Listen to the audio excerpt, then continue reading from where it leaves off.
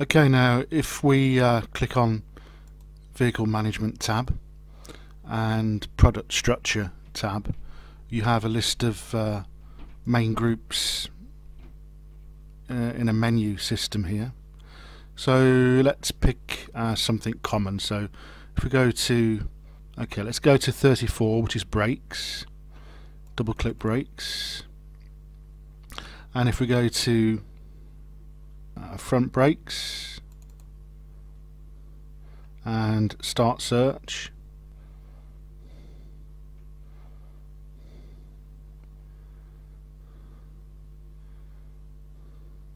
so we've got removing and installing, replacing brake pads on both front disc brakes.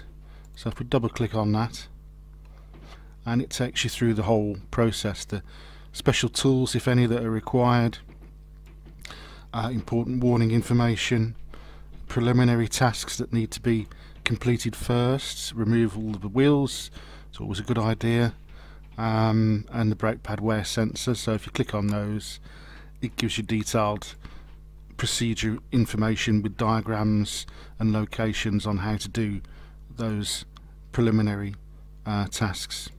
So just go back in there. So basically it tells you lifting out retaining spring, remove plastic plugs, and all the procedures that you have to go through. Tightening torque, if you click on the highlight there, gives you a little grid of all of the torques for the different models.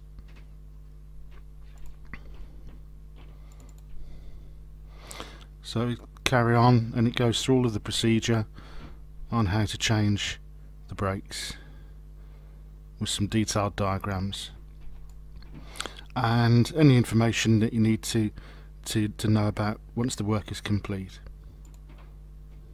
So if we click on back, let's go to master brake cylinder, start search,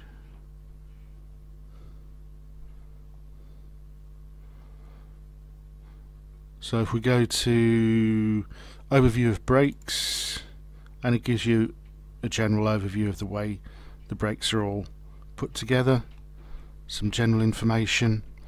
If we go to electrical components, it lists all the detailed main electrical components that you need to see. Pulse sensor rear, click on that, and again it gives you all the detail on removal and how to swap it, with all the diagrams and information that you need. Tightening torques, again if you click on that it will give you the table of all the torques for the different models.